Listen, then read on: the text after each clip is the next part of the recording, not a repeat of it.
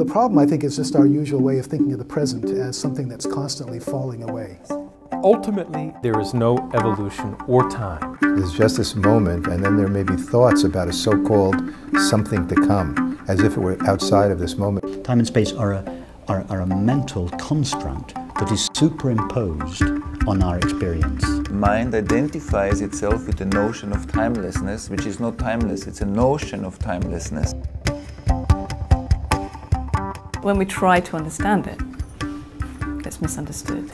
When we try to experience it, it's misunderstood. Christianity would have been, masterful at understanding non-duality because our basic doctrines can't be understood without it. Science is just a story, unfolding in chapter by chapter, and new chapters often refute what's been discovered before. Look, I mean, there is no one, and yet we are born with this experience that we are separate. This is the great human drama. The real source of the duality is our sense of self. The truth of oneself is not a state.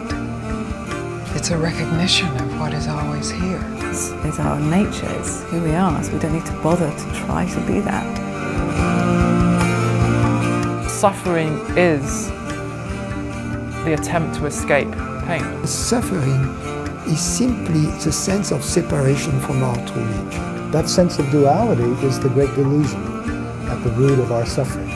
Suffering is the resistance to the pure movement of life. There's no separation from emotions. Emotions come, and then they go. We have emotion just as, there are ragas or music. And that's the freedom in the emotion. Who am I? Yeah, such a good question. Who am I? I don't know. I have no idea.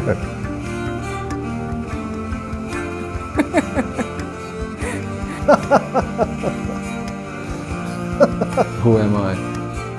I don't know, really and truly. No one and everyone. One of the many ways, the infinite number of ways in which all of this comes together right here and now. The new story that's unfolding from science is demonstrating that individuals aren't so individual.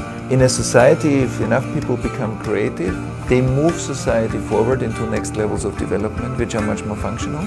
The next Buddha will come as a Sangha, or the next Buddha will come as a community.